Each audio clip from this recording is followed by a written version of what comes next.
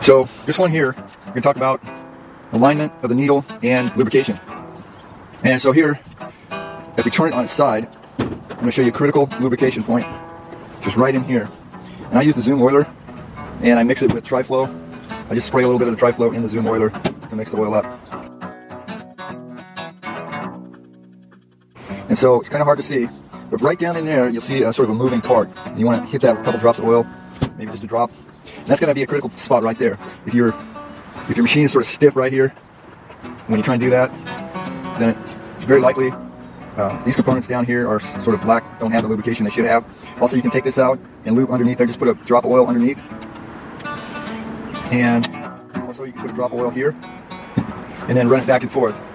Now, if for some reason your needle is not lined up, you can bend these needles just a little bit and to make them line up. So, and then also in here, this is where your light is. If you don't have a light, basically, this light here, you turn it to the left and it pops right out. This is similar to a brake light on a car. Now, any moving parts here, you can see.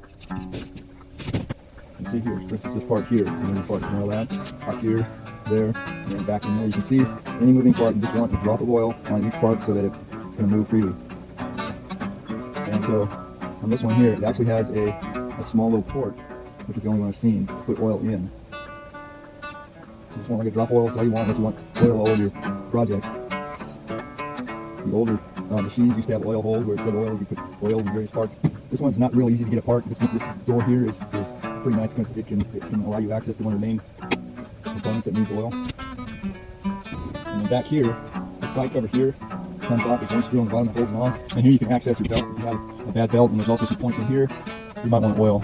Any, like for instance this part here, any of the moving parts that you can see when you move this, and be careful not to get any on your belt. Any of those moving parts, you want to just take and stick a drop of oil on, and the machine will work a lot better. Sometimes you don't have oil on these, and it dries up. Your machine will get real stiff, and your motor may even shut off because of an overheating situation. So in order to get this front panel off, if you want to do a detailed lube, basically there's a few screws you need to loosen. The main screws are this one here. You have to take all the way off. One of the few screws you have to take all the way off. This one here you can just loosen.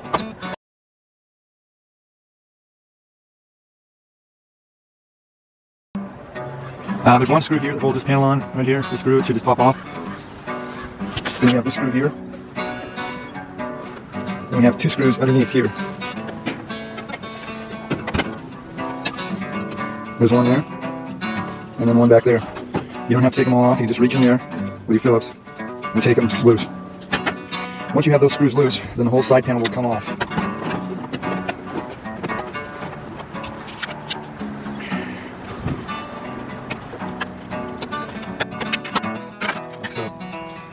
And then once again, the critical oiling points are this here, right there. This here, you can see it has a felt right there. The felt is designed to absorb the oil. You just saturate that felt. Otherwise, all you need is like a drop of oil on any of the moving parts. There's several parts up here that should be oiled. This main shaft here, and the main moving parts here. You can tell the moving parts by simply moving the mechanism and looking for the moving parts. And you just want to put like a drop of oil on all the moving parts, except for the parts that have felt on it. And you can see there's one part here that has a felt on it, and you want to try and saturate that felt, but don't overflow it. And make sure that all the moving parts have a drop of oil on them. And once again, your needle can be misaligned sometimes, so all you have to do is bend the needle just a hair, and sometimes that'll take care of any misalignment. There may be an alignment adjustment as well that you can deal with to align your needle. Use your belt in order to loosen your belt.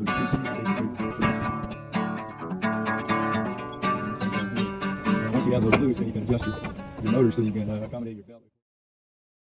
This is it for this video. Please allow me to quickly introduce you to my super useful product for sievers. Discover the ultimate sewing companion with 600 sewing projects.